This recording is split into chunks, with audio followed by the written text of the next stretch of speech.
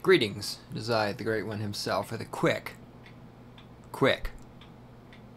How many times have you heard that lie before? A quick anarchy moment. We'll see how that goes.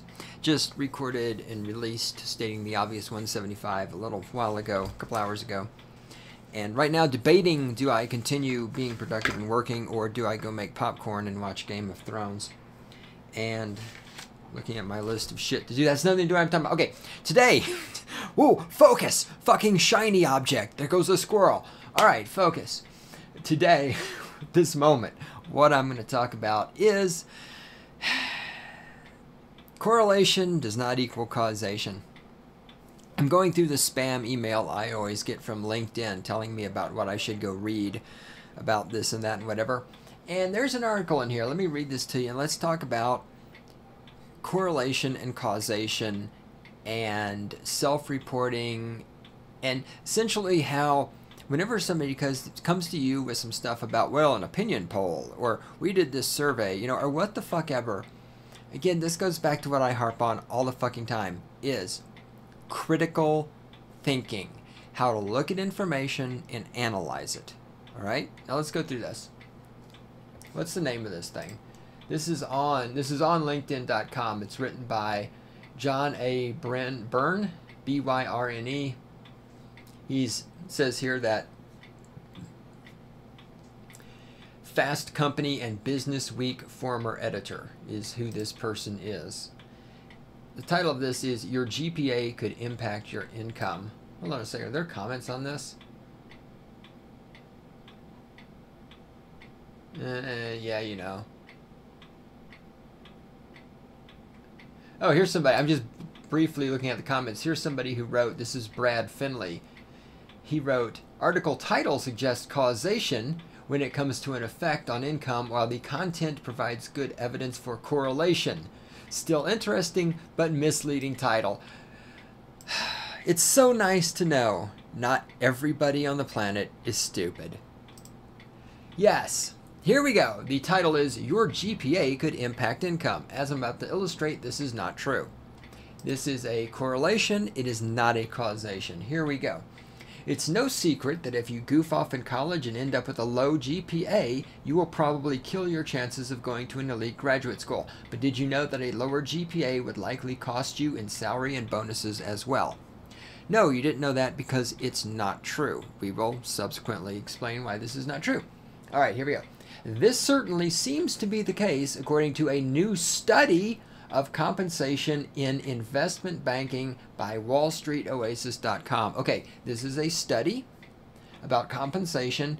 It's limited to investment banking, so people in fields other than investment banking also have GPAs, and they also get paid. So we've taken the entire planet Earth, 7 billion people, who all have a GPA of some sort or another, and we've now narrowed it down to investment banking people. Now this is conducted by somebody called WallStreetOasis.com. I don't know who that is. It doesn't matter. I'm not going to even look to see. The point is, whoever they are, they have an agenda. All organizations have an agenda. Again, here we go. If you can prove me wrong, I'm inviting you to prove me wrong. Show me an organization that does not have an agenda. I'm not saying a left-wing agenda, a right-wing agenda, a statist agenda. I'm not saying what kind of agenda. I'm saying all organizations have an agenda. Show me an organization that doesn't have an agenda. I challenge you to do that. Okay, we've narrowed it down to investment banking people, and it's conducted by a website, business, organization, whatever it is that has an agenda.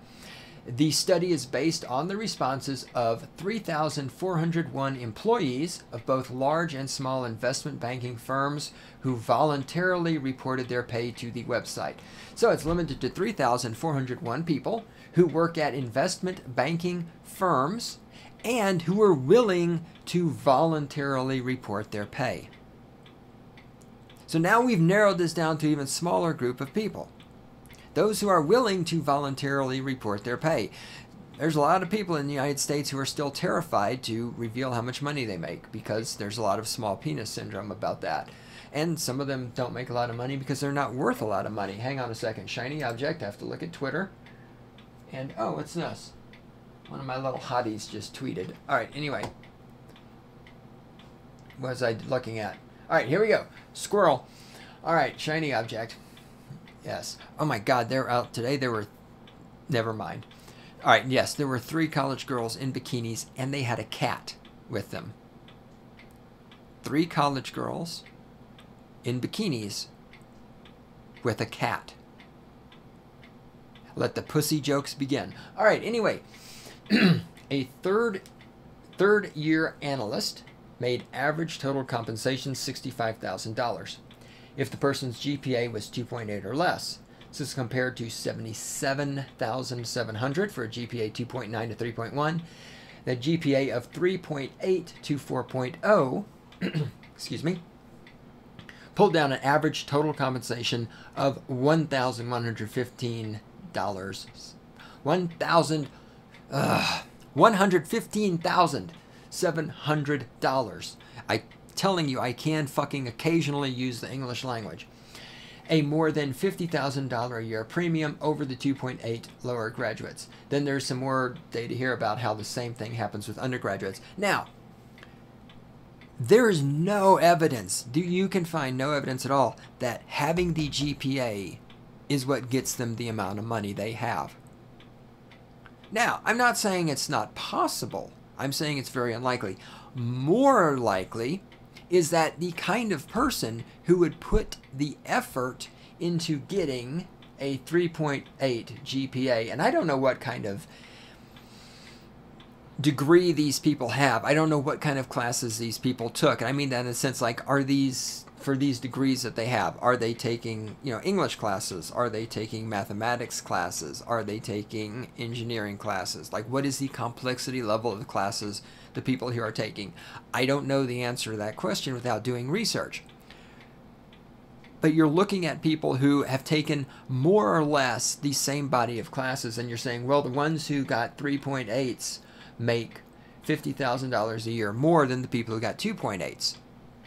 Is it because of their GPA?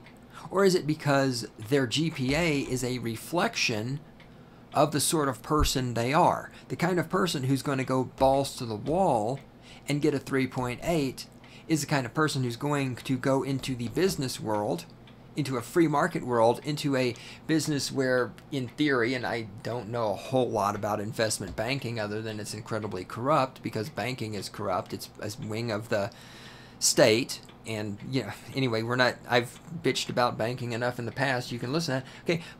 But these people are going into, so you've got highly motivated people who get 3.8s, and you've got very unmotivated people who get 2.8s. They go into the business. Well, the highly motivated people are, of course, going to make more money because they're going to create more value.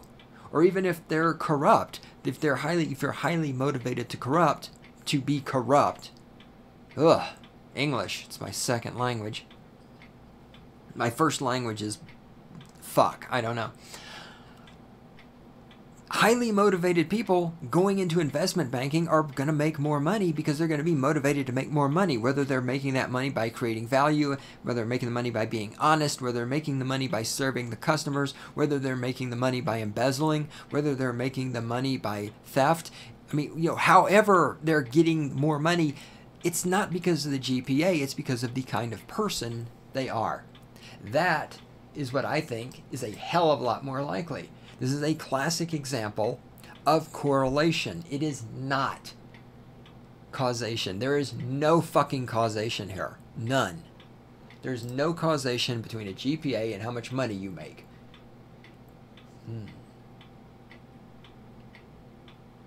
I'm being quiet because I'm reading to see if there's anything else here I even need to read and talk about, or if I'm just done. Oh, wait. Okay, let me read this. Patrick Curtis, founder and editor of Wall Street Oasis, says this. This is a quote. GPA is a pretty good indicator of the bonus the analysis will receive. This seems to be true up until you get to about the high end the high end and the low end. I doubt it's because they know the GPA. No one is thinking of your GPA when they are deciding your bonus number. It's more about how hard you worked or whether you were a team player. Some of it has to do with selection bias. Higher GPAs tend to go to higher paying firms. Lower GPAs may be at regional banks that pay less, unquote. So after I sat here and talked about selection bias and yada yada, basically he says the same thing, you know, in saying that nobody knows and people with higher GPAs go to places that pay more, and boom, I mean, there it is. It's not the fucking GPA. Even the person who did the study admits that it's not the GPA, but of course the idiot who wrote this article isn't smart enough to figure that out, and so he titled it, Your GPA Could Impact Your Income. Even though the person who is the editor for the website that did the study pretty much right out says, you know, it's more about how hard you worked and whether you are a team player.